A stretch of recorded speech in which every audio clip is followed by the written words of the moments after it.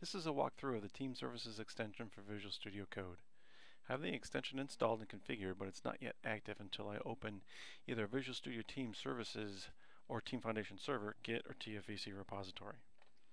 So here's the extension is installed, and I'll go ahead and open a Git repository, my deep space folder, and that'll become active. If you haven't set up the extension yet and logged in with your credentials, check out the Set Up the Team Services extension for Visual Studio Code video also on our channel on YouTube. Okay, so I've opened my deep space repository here, and when I do that, you can see that the status bar becomes active with some information down here. So this is the name of my team project, and if I click that, that'll open a web page and it'll take me to my team project's homepage. So there's deep space there. It'll show me my pull requests. I've got 2 active pull requests. It'll show me the status of the latest build, and it'll show me that I've got 9 work items assigned to me at this point. Okay, so if I go ahead and click on the pull requests, that'll open the quick pick drop down and it'll show me these 2 pull requests that are currently assigned to me. And I can go ahead and if I choose one of these, it'll take me out to the web where I can go ahead and look at the pull requests that I have assigned. And right now I can go ahead and interact with those pull requests right there in my web browser. So the build summary, that'll take me to a build summary. And similarly to pull requests with work items, if I click on those, I'll get a quick pick drop down that'll show me all the work items that are assigned to me. And again, if I choose one of these, it'll go ahead and it'll open that particular work item so I can get straight to it. Okay, so there's other commands that are provided by the extension as well. And in order to see those, you go ahead and hit F1, just like you would in Visual Studio Code, and go ahead and type team. So with the team prefix, you can see here that there are work items. There are commands here. One's associate work items, which allows me to associate a work item that's assigned to me with my particular commit or change set. A list of creation commands here will allow me to create bugs, pull requests, a particular task of a particular type, and a work item is also of a particular type. I can send feedback on the extension, sign in and sign out to the extension, as well as view blame information. Here's the build summary, history, pull request, etc., just like all the other ones here. So if I go ahead and I open up one of the source files here, see if I can find a source file down here in my Java code. I'm getting some recommendations for Visual Studio Code. If I go over here and I see that I need to uncomment this code so that Earth appears.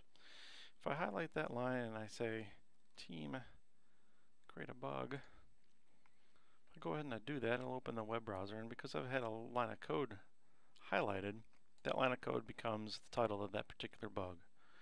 It's already got the bug assigned to me, and I can go ahead and change any aspect of this bug that I want, because it's here in edit mode, and you get the full power of the web experience here to save. And once you saved it, you can reassign it, or you can move it to different areas of your team project.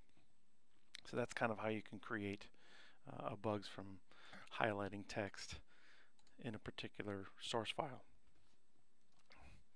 You can also create different types of work items. So if I go ahead and I choose that, my team project is set up to show these 7 types of work items.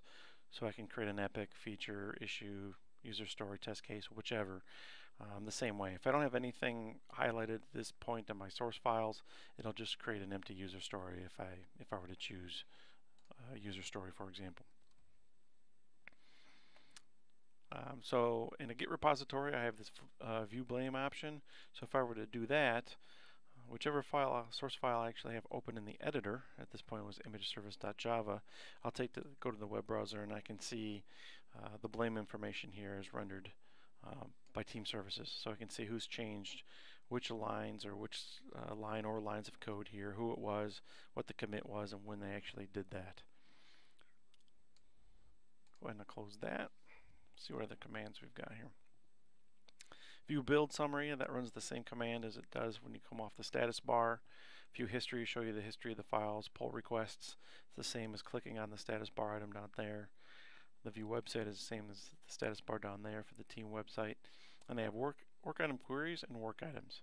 So if I choose work item queries, what that command will do is go out to the team project and see which queries are actually in that I've set up. And I've got two here. I've got one called all closed items and all my active items. So if I wanted to see all my active items, I can go ahead and choose that one, and I can see that this one is an active item that's assigned to me. And as you probably guessed, if I click that one, it's going to go ahead and it's going to open the web browser and put me into the work item tracking experience here in Team Services. So if I were to make some code changes, let's just make this code change here and save that. Over here in the Get Viewlet, you'll be able to view the changes like you would expect. Now if I were to do associate work items and I click that, here's all the work items that were assigned to me, just like I'd mentioned before. So now if I click that guy, what we'll do is we'll add a comment to the commit message here that will basically, and once the commit is pushed or the TFVC check-in is made, we'll associate the work item with that check-in or that commit. You can go ahead and change this if you want, but as long as the #5, which is the work item number, is there, we'll go ahead and make that association, and you can add more information before as well as after the commit before you go ahead and push it. So that's the associate work items command.